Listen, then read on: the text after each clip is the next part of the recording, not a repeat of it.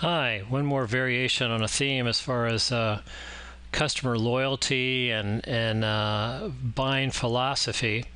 In this particular grid, down here we're just looking at what I call partner loyalty, mutual economic goodwill exchange. There's some people who just naturally are win-win, give to get. The world is an expanding pie, dynamic, upside, creative people.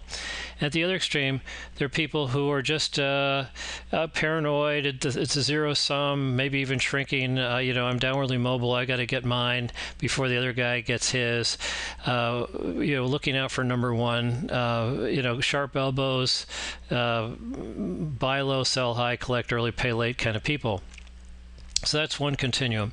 The other continuum is what is our intellectual concept, grasp, understanding of supply chain building blocks.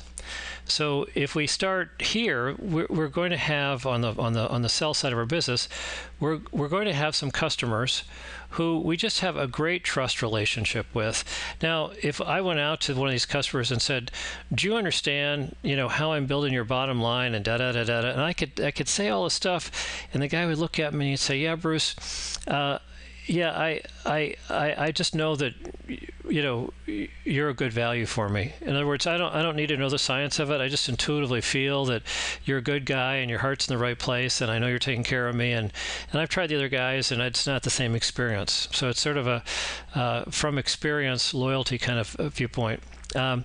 If I went out and said, "Well, look, I've got a vision," which they may or may not see, and would you forward invest in it? I remember one time I explained something to a customer. He said, "Bruce, I have no idea what you just told me, but whatever it is, I'm going to do it because everything you told me to do in the past has worked, and so I assume this is going to work too." It was sort of like blind loyalty, but willing to invest to take the relationship to a next level.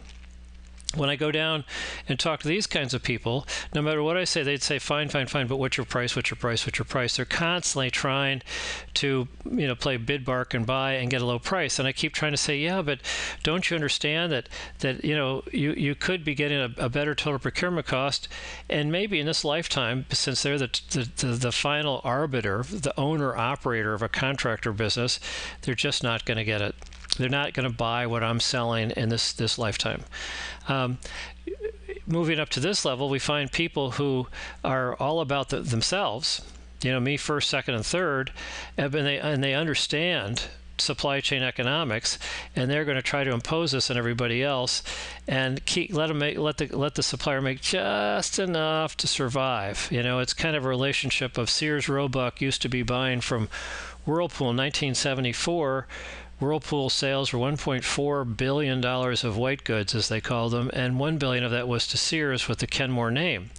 And Sears tried to squeeze Whirlpool a little bit more, and Whirlpool finally said, "Enough. You go find another $1 billion worth of white goods. Sure, we're screwed, but so are you." In other words, it was mutual destruction time.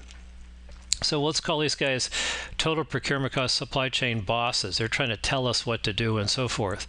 As opposed to here, you have high loyalty and you have high service value thinking. A classic example here would be Ray Kroc on a handshake with the owner of Martin Brower in Chicago. Martin Brower said, "We'll put up distribution centers wherever you open up burger stands, and we'll take care of all of your burger stand needs on a just-in-time basis." Originally focusing, just on the disposable paper goods and paper cups and things like that. But the deal is that if Martin Brower bought better, they would share that with McDonald's. They welched in the deal. McDonald's caught him on it, called him to the carpet, and said, "All right, we're not going to kick you out, but now it's all open book, and we're gonna share the synergistic stuff on the upside." So there are people like that, and I've had the good fortune of partnering with a couple of customers like that in distribution channels. Now, in this fifth box here, these are what I call amplifiers. Clearly, if there's a lot of volume, then we're going to spend a lot more time with these people than if there's low volume. If we have one-stop shop, SKUs, and we can sell them basically everything, which gives us more volume but also gives us more value added, I'm going to spend a lot of time with these guys. As opposed to I don't have a good fit, I can't hope to maintain their forward investing and their shared synergistic possibilities if I don't have a good fit.